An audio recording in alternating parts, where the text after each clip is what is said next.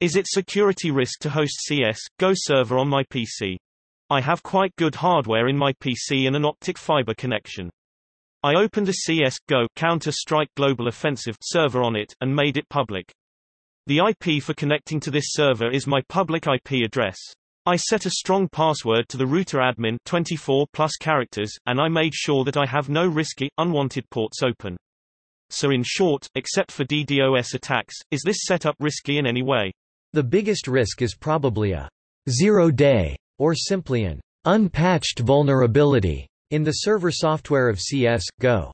Against a zero-day you are rather helpless.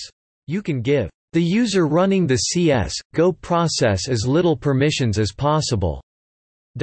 If your server gets compromised, the attacker can only act with the permission of this user, as long as he doesn't exploit a local privilege escalation as well. Being the victim of such a zero-day is not very likely, but it always is a residual risk when exposing a service to the Internet. To avoid getting compromised via an unpatched vulnerability, well, patch your CS::GO server regularly. Find out where users are informed about new patches and vulnerabilities and monitor these sources. If you cannot patch immediately, consider shutting the server down until you get to patch it.